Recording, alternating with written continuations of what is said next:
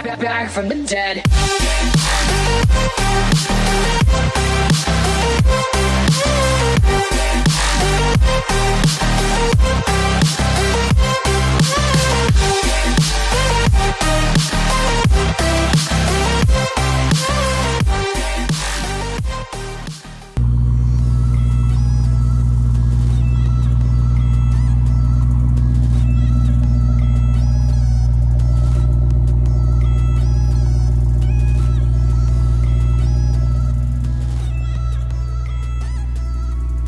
Hey, what's up everybody? Today I'm up at the shop. We are putting some pretty cool little parts on the Demon here. I wanted to show you real quick.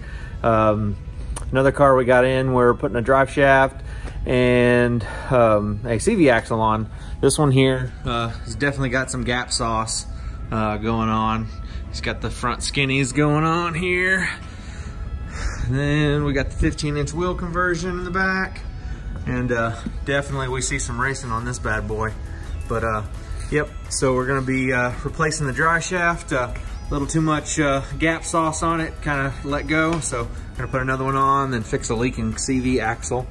Of course, you know, it's all real simple stuff. But anyway, let me show you what's going on with the Demon. So, you know, I got these from Petty's Garage. Now, they're not giving me these. I didn't, you know, they didn't send me these to do a review on. But this right here is a tie down. You guys, if you drag race your car, or you know, have to put it on a trailer, or in a, you know, if it has to be towed for any reason, there's really no good spot really to grab onto back here.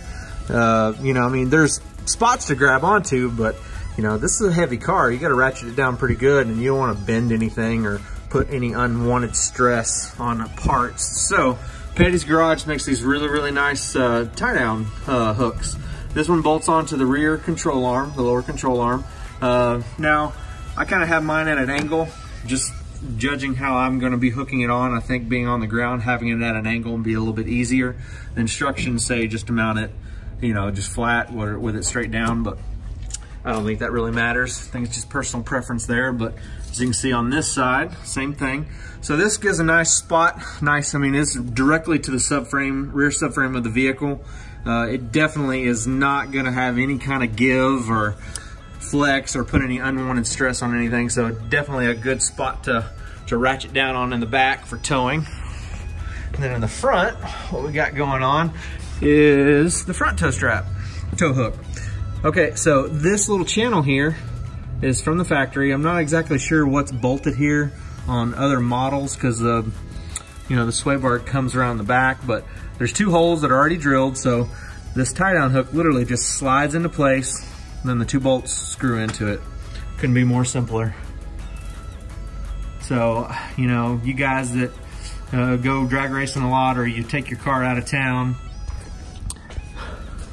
if you take your car out of town, you know, you gotta, you know, put it on a trailer or whatnot if you're not driving it.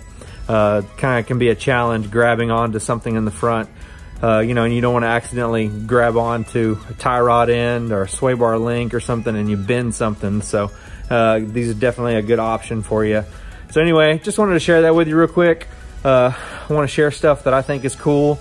You know, definitely not being paid to, you know, share this stuff. But anyway, guys, I'll put a link down below where I got them. They're really cheap.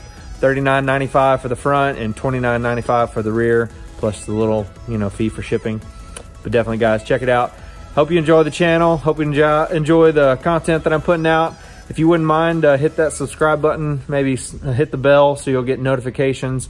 Follow us on Instagram at DFW Speed and on Twitter at DFW Speed 817. All right, this is Billy. See you later.